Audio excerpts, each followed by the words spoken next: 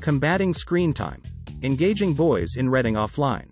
In an age where digital screens have become synonymous with entertainment, the allure of a physical book might seem, well, antiquated.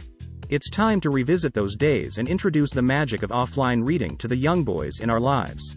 Why is reducing screen time important? Dr. Marianne Wolf, a cognitive neuroscientist, notes that deep reading, often more achievable with physical books, improves our capacity for critical thinking, empathy, and reflection. How can we make reading appealing again? Ensure your home has a dedicated reading space.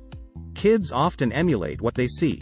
If they observe you reading and enjoying a book, they're more likely to pick up the habit. Reading doesn't have to be a solitary activity. Starting a book club or setting up reading challenges with rewards can be a motivating factor. After reading a book about camping, plan a real camping trip. Tailoring book choices for boys aged 9-12. The key to rekindling the reading flame is to offer material that resonates. Hatchet, by Gary Paulson.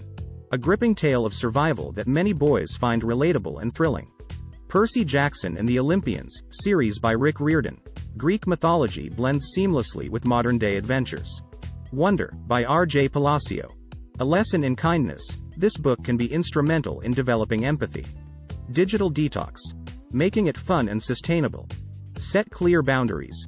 It's okay to have screen time but in moderation. Offer alternatives. Introduce board games, physical activities, or DIY craft sessions as alternatives to screen time. Tech-free zones. Make certain areas of the house, like the dining room or the reading corner, completely tech-free. Discuss. Don't impose. Have open conversations about why it's important to reduce screen time.